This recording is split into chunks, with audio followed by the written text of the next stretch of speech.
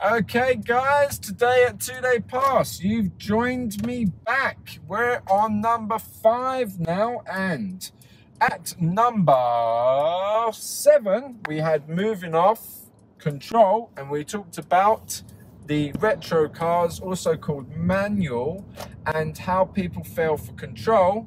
Now I did mention it might come back. Number 5, move off safely. So at the moment, there isn't anywhere I can pull up, really. We've got double yellow lines here. I'm not supposed to pull up. Am I allowed to pull up on zigzag lines? No. Why are zigzag lines there? I'm leaving the gap here for the vehicles that could turn into this road because of the traffic. That's very important to know.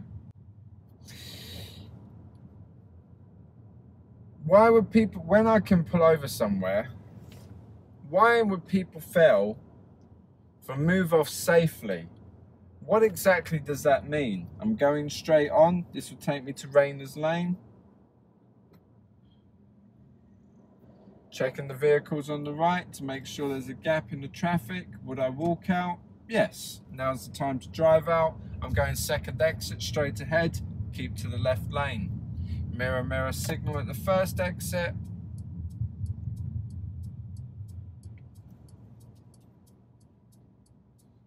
Keep the signal on until I exit. Check the traffic on the right, which loves to overtake you on the exit and then cut you up. Make sure you know about this traffic before exiting. That way you can have a good heads up, yeah?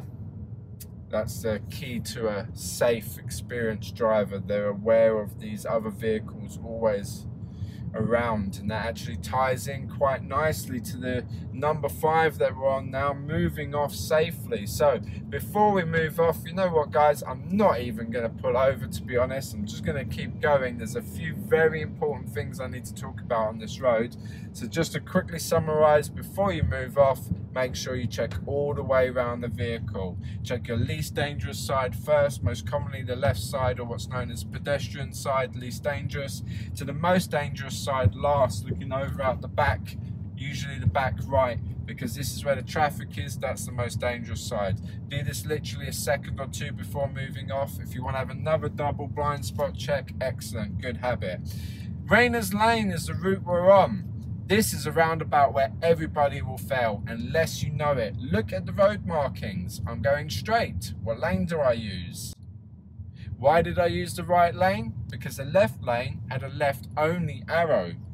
If I use the left lane and go straight, we're coming back to, and I didn't mention this, but we're coming up to number 9 on the list.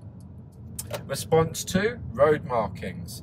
So actually, I would say that's the number 1 reason why people fail for road markings, next to give way lines. More people will see give way lines and slow down and stop if necessary and give way than people will see a left only arrow.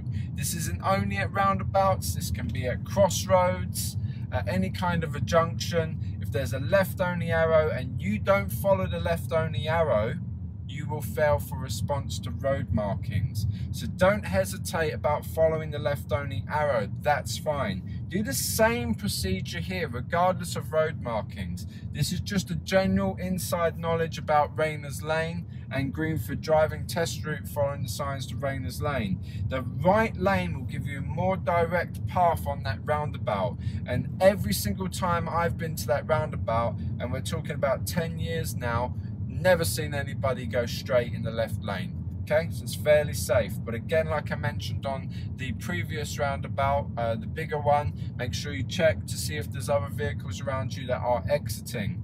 We're coming back to the left only arrow here. So I said don't hesitate to follow the left only lane. So if it's a left only and examiners ask you to go straight, don't let the examiners force you into going straight.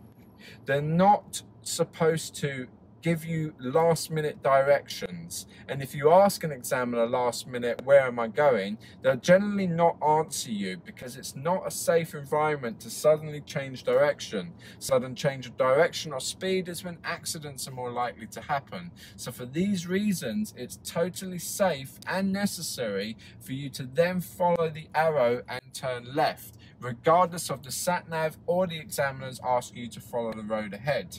We talked earlier about the filter arrow and people failing for junctions, traffic lights, or response to signs, traffic lights, give way lines here. I'm checking regardless of the filter light, there's give way lines. I've done my observations. Guys, you can see how many things there are to come up. We've now completed number 5. If this video has been of value and you haven't hit the thumbs up button, please hit that thumbs up button and subscribe, because you'll be getting more videos from me, and you're probably tired of seeing me, but if you're not, please subscribe.